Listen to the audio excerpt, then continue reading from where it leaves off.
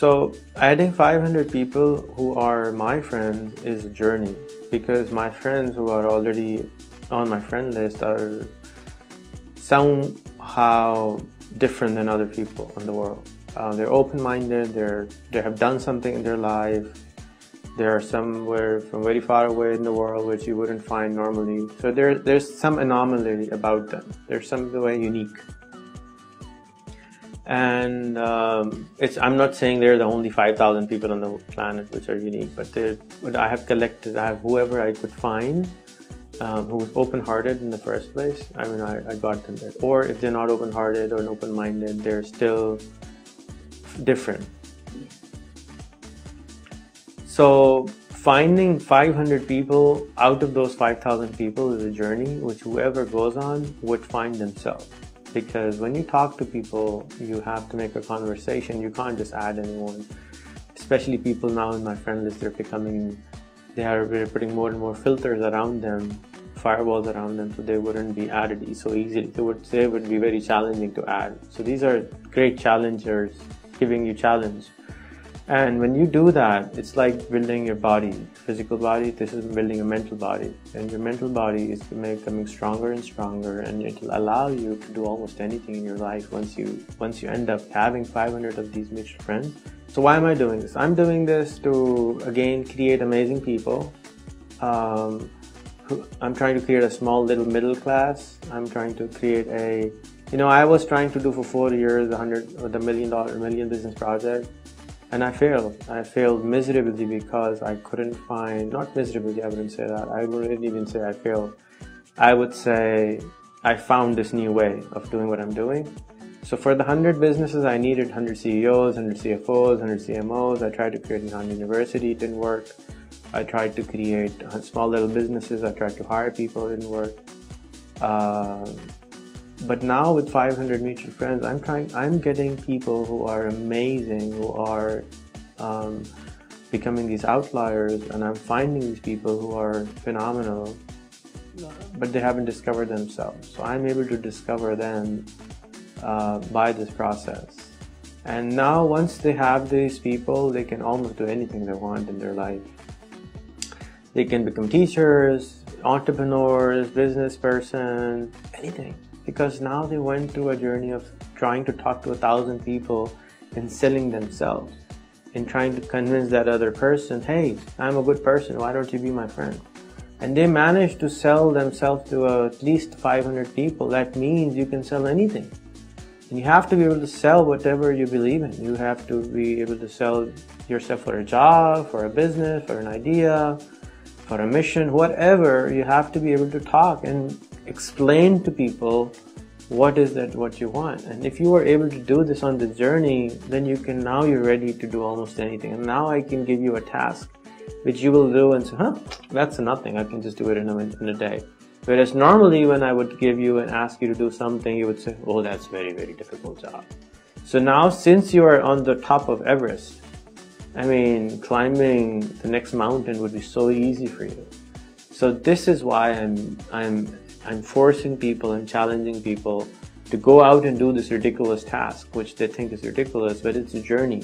It's like if somebody told you, okay, I'll hire you, but you go around the world on foot, and whatever time it takes, you come back and then I'll give you a job. That person, when he comes around the world, he would not be the same person, because on that journey he would meet a gazillion people. And those people would just transform his mindset. By the time he is on the other way around, he would not be the same person anymore. And that's what I'm trying to do. I'm trying to make these people who are not the same person, actually they're not the same person, but they're trying to emulate themselves as the other person to become the person they're supposed to be or find themselves. And Shams Tabriz writes in his book, and I saw in his documentary, that anybody who goes on a journey to finding God for a few years, he would find God and find himself, and he would transform himself. So this is like that. It's not like finding God, but it's actually finding those people who would lead you to whatever you want to be looking for, and that will change you. And these outliers, whoever has 500 friends of mine, they can go and write any problem business-wise, life-wise, they're so intermingled around the globe because they have to have 500 not Pakistani friends. So they will become so intermingled. If there's a problem, they would fix it like that. So for example, if there's a war in Syria, and one of those men had 500 of my friends include journalists, business people, influencers, congressmen, governors of the states in the US, parliamentarians in Pakistan, all kinds of people. And if you go out and sit and show this is what is happening right now in my country, and you speak in English, because again you have to speak English to make them friends, your video will go viral like this, and that will solve your problem, because you need a critical mass to do anything. If you have a great idea and nobody's buying into your idea, nobody is listening to you, your idea is useless. If you have a book, nobody's willing to read it. If you had 100,000 friends, if you have 500 friends, it's guaranteed that 50 of your friends will read your book. And these are friends which are not from your part of the world, so they're more interested in you because you're very unique to them, just like they're unique to you. So a friend overseas over internet has different value than a physical person who is around us. A physical person around us does not, it takes us for granted. I mean, there's one guy in Rwanda, he used to play drum for me on video and send it to me. You know, he sent me 3 videos, and every other day he would say, "Brother, I'm waiting for you on lunch." I'm like, hello? And this guy makes $40 a month, but he asked me so many times, I wanted to go to Rwanda and have lunch with him, just because he was showing his love for me. And I have no idea where in Rwanda he is. I have no idea who he is. I don't care, because I just, admire this person. And he keeps writing me, and now I'm running away from Rwanda, and now I'm in Libya, I'm suffering. And I said, brother, I can't do much, but I'm listening. So, yeah, so if we had enough people around us, we can fix anything. And that's the whole concept. And that's an experiment which I want to prove. The whole idea of an experiment is to see if it's working. And I can see it's working. People who add 100 of my friends, they message me, I don't want your laptop anymore.